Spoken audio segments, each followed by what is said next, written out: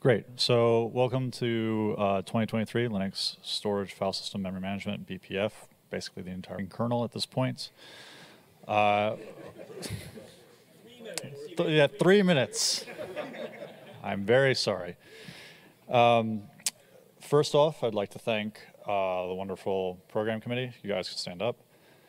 We got Martin Javier for storage, Daniel and Martin, there you are, Martin, for BPF, me and Amir for file system, but really just Amir because I'm lazy. McCall and Dan, where's Dan? Dan Williams is around here somewhere. So big shout out to these guys. They did a fantastic job organizing the schedule and everything and keeping this whole thing running smoothly. We'd also like to thank our sponsors, Diamond, Meta, Platinum, Samsung, Gold, IBM, NetApp, NVIDIA, Seagate, Silver, eBBF Foundation, and Intel.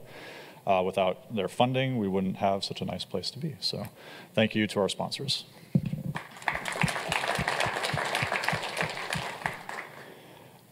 Just like last year, we are hybrid, virtual, in person. So clearly there's a lot more of us in person this year, but there is still a significant number of people that are virtual as well. This is going over Zoom. In the other breakout sessions, the camera for the guys on Zoom, the camera will pan to the audience so you can see who's talking. This is always important, but especially important in these cases. If you're going to speak, microphones, and we'll pass these out and we'll chase you down. If you want to speak, just raise your hand. We'll get a microphone to you before you start talking. I feel like there was something else and I should have written it down. If you're virtual and want to speak, raise your hand. The people in the back are keeping track of the Zoom stuff and that'll let you know. For me, I also will log into the Zoom thing when I'm in a room, and so I'll keep track of questions and stuff because sometimes people just want to ask a question, don't really want to like be put up on screen or whatever. I kind of leave it up to you guys and with the tracks, but there are Zoom links on the schedule so everybody can log in. That's what I plan to do. Does that sound good? I try to get a list of virtual attendees. I just have a list of all of the attendees. So if you guys are missing like key contributors that you think might be virtual, either reach out to them directly or like log into the Zoom and check and see where they're at. Perfect. So that's Zoom. The schedule is on the if you go to Linux Foundation, you get the schedule. You can go to the Google Docs and you can see it there.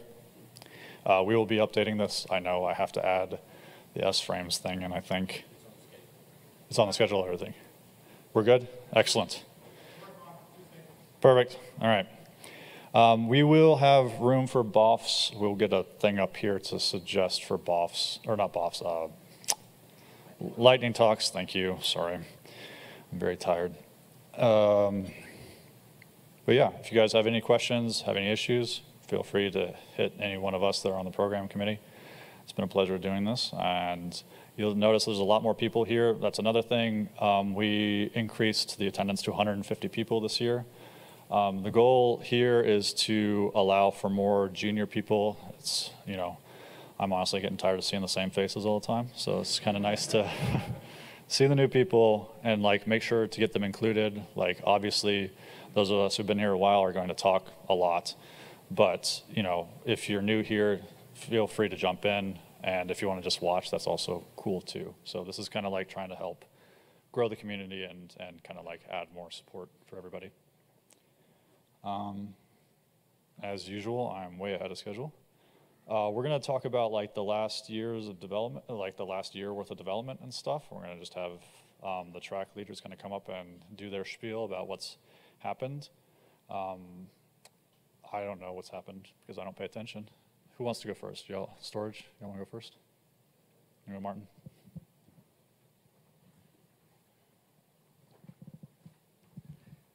Well, I don't pay attention either. So absolutely nothing has happened the last year in storage. And I can say that conclusively because I had to look at the diffs this morning when Joseph said, can you say what's happened? So we haven't had any major developments or new technologies added. It's been like a slow and steady refinement and incremental amount of work, but I don't have any big, flashy, exciting things that we did this awesome thing. But really, the storage stack is awesome. We've just been polishing and polishing. Perfect. I know BPF has done a bunch. Oh, Amir, you want to come and talk about file systems? Yeah. No, yeah. Better you than me. I don't know what's going on. Yeah, so nothing new with file system either. I don't think that we have any new file systems. I was looking at the last year's schedule to see if anything comes out of these gatherings. And you know, we have several types of talks in these meetings. We have the occasional new thing someone is trying to propose, and we have the reoccurring topics that we bring up every year, hopefully with some progress. So I specifically looked at the things that were reoccurring, and maybe some stuff that was new last year and really evolved. So I hope I didn't miss much, but we usually have a discussion about file system and stable trees, and we're going to have one. We have had one of those for the past 4 at least meetings, and we have one this time, and there was progress, but we're going to show the progress in the meetup. Also a general talk about maintaining file systems and subsystems. Josef gave this talk last year, but we don't have a specific talk about this this year, but we do have a new VFS co-maintainer, so that's a progress. Christian Barner, if you don't know. What else? There was a talk about ID map mounts, and there was certainly progress in this area over a year. There was the traditional talk about FS info, and there's one this year, and nothing happened on that front yet. This year it will happen. And there was a talk, and there's going to be a talk about FS tests and BLK tests and KDevOps. Where's Luis? I don't see him. Hey, Luis. There has been progress. KDevOps is a growing community now. And you will hear about that. There was some talk about extending StatX and FSID for Butterfest. I mean, things have happened, but I don't know how much. Not much. That's it for, oh, there was a NetFS, there was a talk about NetFS, and I don't know if we talked about IOMAP conversions, but certainly things happened with IOMAP conversion this year. ext4 got a bit more support. I hear that ext2 is queued up for IOMAP conversion, but for me, the most important thing that happened is that XFS, which is the spearhead of IOMAP, has detected some design issues, actually, that were tackled with stale mapping and such, and that was important because it's important that we have XFS doing this work for the rest of us. So thank you about that, XFS users. And that's it. What else? So what we have, yeah, there was a talk about file system notification for remote file systems, but that didn't make any progress. There's going to be one talk about file system notification this year, but something else. What are we going to have this year? Apart from assorted topics, I'm not going to list them all. We have a sort of a Fuse mini conference because a lot of exciting things happen in Fuse recently, or new development. So we have a few Fuse developers here, and this afternoon we're going to have a sort of a Fuse mini conference. That's going to be interesting. We have a VFS mini conference, I think Wednesday, with the new VFS co-maintainer. Tuesday. Thank you. And just going to look at the schedule, and I missed something. Yeah, we have a new interest coming up with image. How do I call it? Images, file system images. A lot is going on with distributions that are distributing file system images and new technologies like Composer Fest that is going to be discussed this year. So new stuff is happening there. Next up.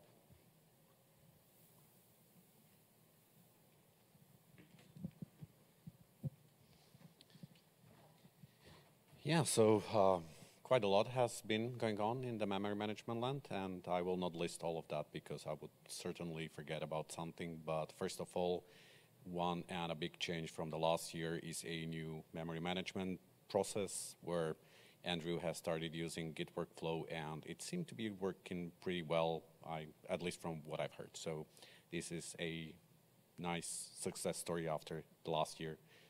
Apart from that, multi-generation LRU has lifted off, and that's also a result of the last year discussion, which is also really great. And yeah, folios are still moving forward. I think that Matthew is seeing more contributors to that work, which is also nice. And mmap/sem scalability has moved forward some, not yet there, but RCU hot path is almost implemented. It's just waiting to be finalized to the manageable state, but Suren is doing a really great job in approaching that goal. So yeah, I think that since the last year, nice success stories, and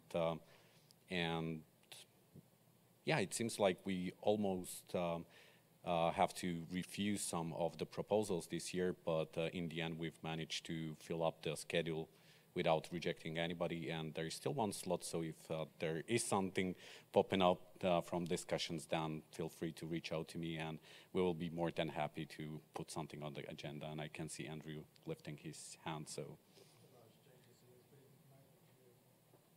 Yeah, and another really major change is the Maple tree being merged, so yeah. Yeah, so anybody from the BPF land want to?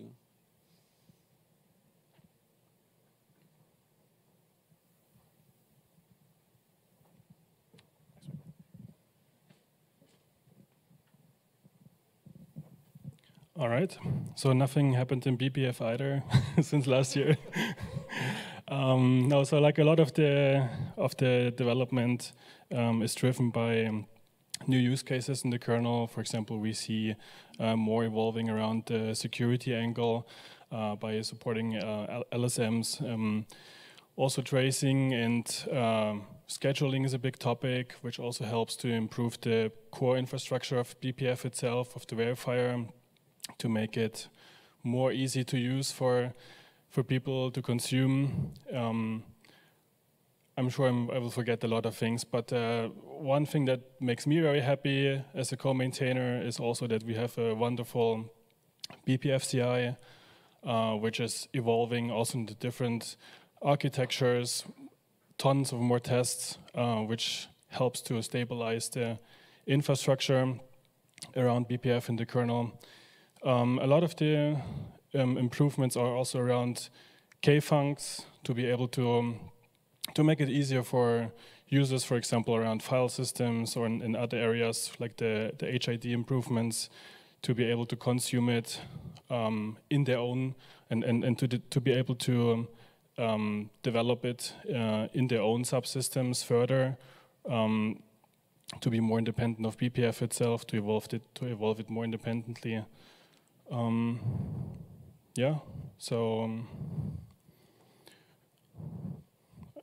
I think. Excellent. Thanks, guys. Jens is not here, so he doesn't get to speak. There's been a lot of IOU ring stuff. I know he keeps talking about it. I pretend to listen. Do we have anybody who can speak? Oh, I mean, I know we do. Pavel, are you around? All right, fine. Don't volunteer. Anyway, lots of work in the IOU ring too. It's going to be on the list. So lots of cool stuff going on, especially the, I don't know, I'm really excited about the Fuse stuff too. All right, still way ahead of schedule. I'm doing great. Why did I think this was going to take 45 minutes? Absolutely. And turn it on. It's not on. Yeah, there's a click on the bottom. Here, you take this one. I'll take this one. Thank you. So the question I keep getting a lot that I don't have an answer to is for the BPF people. So Alexei being here, I will move next to you so you can answer it. I have a load of people basically from academia whose question is, now that we have Rust in the kernel, why do we need BPF?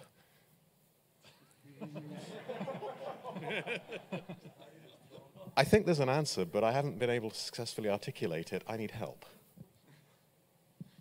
How about you will listen to my presentation in half an hour, and I think it will answer it.